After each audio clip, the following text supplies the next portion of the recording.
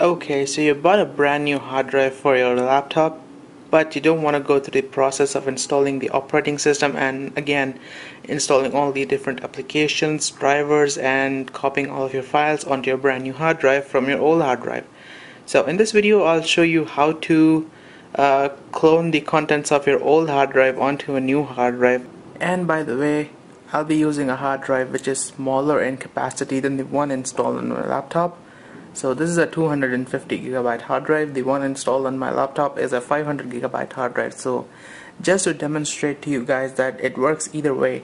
So if you're copying from a bigger hard drive to a smaller hard drive, it will work without any problems. As long as your use space is less than the capacity of the new hard drive that you're cloning onto. Okay, for this process to work properly, you'll need a few things. First off, you'll need a USB flash drive to create a bootable media so that you can boot into the recovery software once you're using the new hard drive. And obviously we need an external hard drive to copy everything from the C drive, including Windows itself and all of your programs, files and settings onto the external hard drive. So first we're going to copy everything from C drive to external hard drive, and then from external hard drive onto the brand new hard drive, which we'll insert into the laptop in a while. So let me show you the process. Okay, and the imaging software we're going to use is called Macrium Reflect. It's free for non-commercial use, and if you're going to use it for commercial purposes, it's not free. So go ahead, download it and install it. I've already have it installed. Launch the software. Okay, so first off we're going to create a bootable media. So go to other tasks, create rescue media, and just leave all of the options as default. Click next again, select okay, so leave this as default again and click next. And it wants to download some 289 megabytes from Microsoft. Just let it download. And now we wait until the download is finished. Okay, so the downloading has finished, and make sure you select the USB device. I've plugged in a Sony pen drive, so Sony storage media, and I'm gonna click finish, and now it's gonna copy all the required files onto the USB drive. Okay, so once the bootable USB drive has been created, I suggest you unplug it and keep it aside. Then move on to the software. Okay, so you'll be greeted with this screen. Let me just restart the software again. Okay, now make sure both of these boxes are checked and that you have plugged in your external hard drive, and your external hard drive should show over here. Make sure you check the letter. Mine is F. So now we're gonna tap on image this disk. Again, make sure that these two boxes are checked. Select image this disk and make sure that your folder is selected. F, your F corresponds to your external hard drive. So just leave everything as default. Click next. Again, click next. You don't need to change the default settings, and then again click OK. And this will take a while.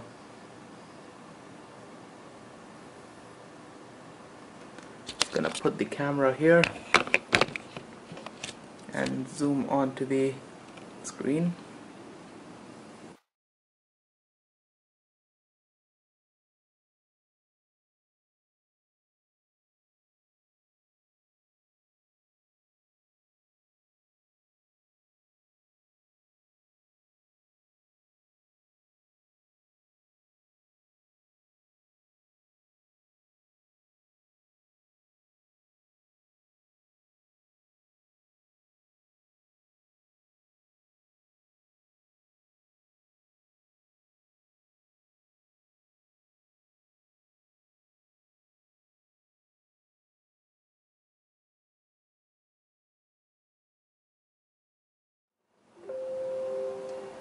Okay guys, you can see the imaging has completed successfully.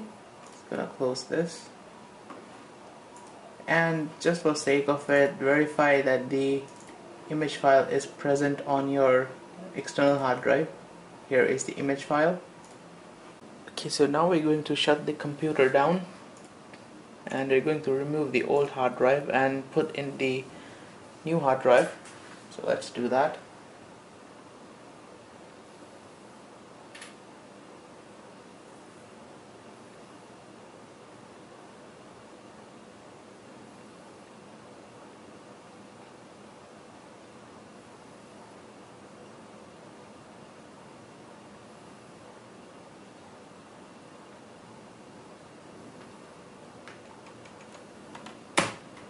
Make sure you unplug the power, unplug the external hard drive, and keep it aside.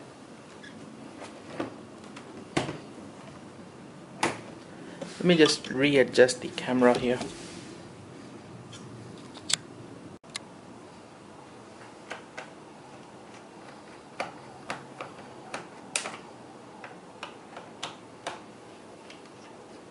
So guys, depending on your laptop whether or not it has a maintenance hatch like this, you might need to open your laptop significantly to access the hard drive.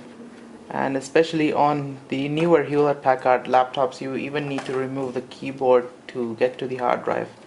On those computers you'll need to remove the keyboard, then remove the inner shell, then again remove the motherboard just to get to the hard drive. So not a good design.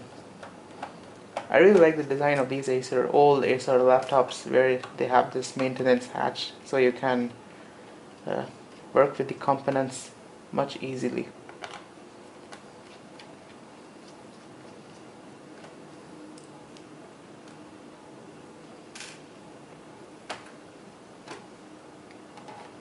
Here we are. Here is the hard drive. Gently remove it from its socket, and then we're going to remove this bracket and install it on this 250 gigabytes hard drive. Let's do that.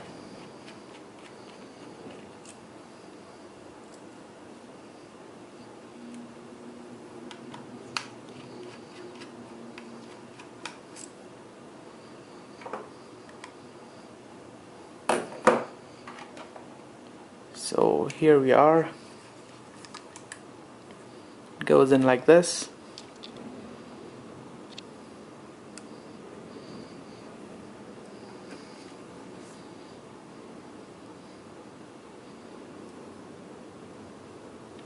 Sorry guys if this camera isn't really able to focus properly. I don't really have a macro lens here.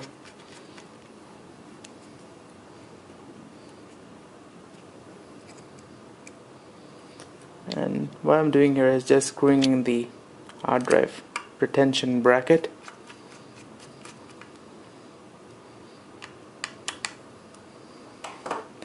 And then I'm just going to put the hard drive in.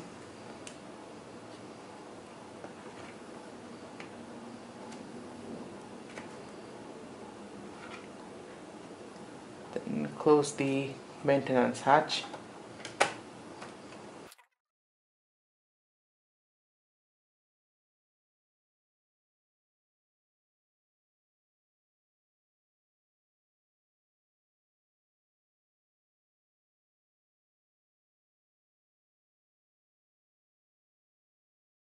Okay, so now all of the screws are in place. We're going to flip the laptop over.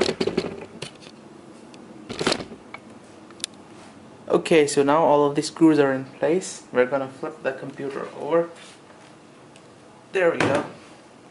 Plug the power back in. Plug in the external hard drive. Also plug in the rescue media. Okay, so before I plug in the rescue media, let me show.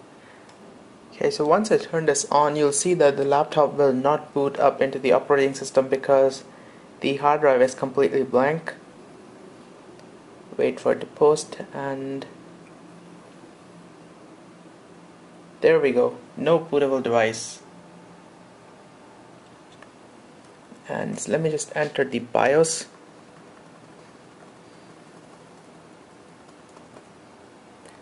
Now I don't think you'll need to change this setting on newer computers, but on this I had to. So plug in your USB drive, head over to the BIOS setup and make sure that your boot priority is somewhat like this. So first off, we'll need to boot into the rescue media. So I've selected the USB drive as the first boot priority, then second one as my internal hard drive. So we're going to save this, exit saving changes, and then we're going to boot into the Reflect software automatically.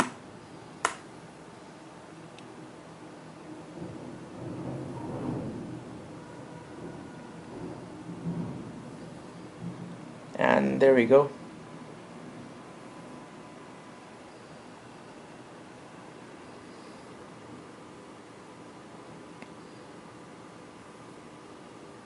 And yeah, please make sure that your external hard drive is plugged in during the whole process.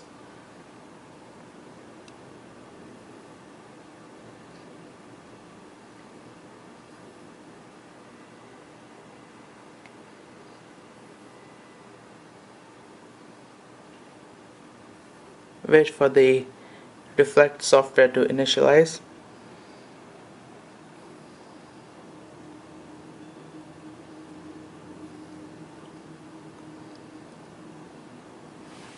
Okay, so once we are booted up into the Reflect software from our recovery drive, you'll be greeted with this screen. Now don't panic, it's pretty simple. Click on Browse for an image file. Select this PC. Make sure you go to the external hard drive. Here my hard drive name is Elements, so double click here. Click on the recovery image. Recovery image will sort of have this icon, so whatever you have named it, just double click on this and it should show up automatically here. So click on this restore image, select a disk to restore to, select the 250 gigabyte disk. Just zoom and show it to you guys.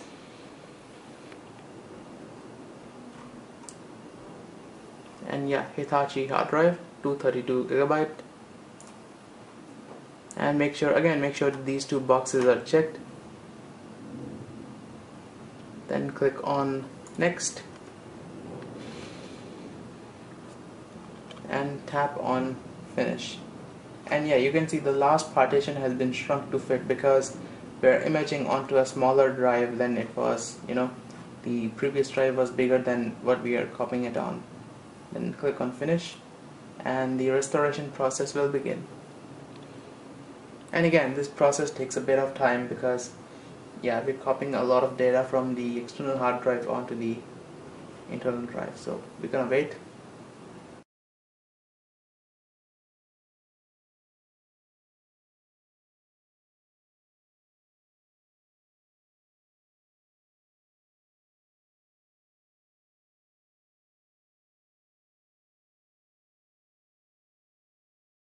Okay, so the restore has been completed and it took around 31 minutes and 11 seconds.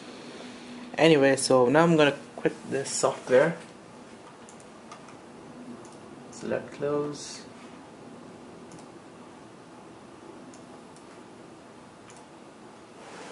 And before I reboot this thing, I'm gonna unplug the... Okay, just hold on. Okay, so before I boot into the operating system here, I've removed the USB drive, the USB recovery drive, and I've also removed the USB hard drive. So let's begin. See if it boots or not.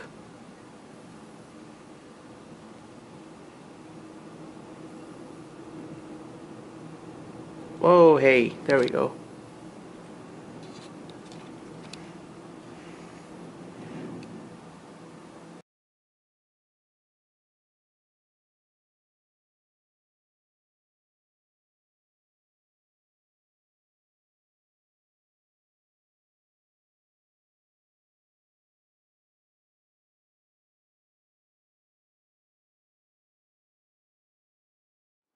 Alright guys, as you can see here, Windows has successfully booted up, and this is the exact same operating system with the exact same programs that I was using with this hard drive, this 500 gigabyte hard drive.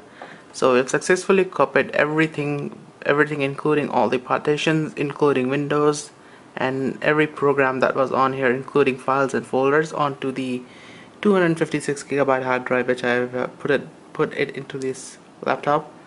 Sorry about my English though, guys, it's very late, I want to sleep. So let me just show you that it is indeed a 256 gigabyte hard drive. And yeah, you won't need to activate Windows or even Office. And it's a bit slow. Properties, and you guys can see, yeah, we've got 232 gigabytes of total storage. That is the correct amount of storage for a 250 gigabyte hard drive. And let me show you the activation status. You can see Windows is activated. You won't need to reactivate your Windows. If you swap out the hard drive and clone it back, Windows 10 Pro. So guys, thank you for watching this video, and do stay tuned for more videos like these. See you all later.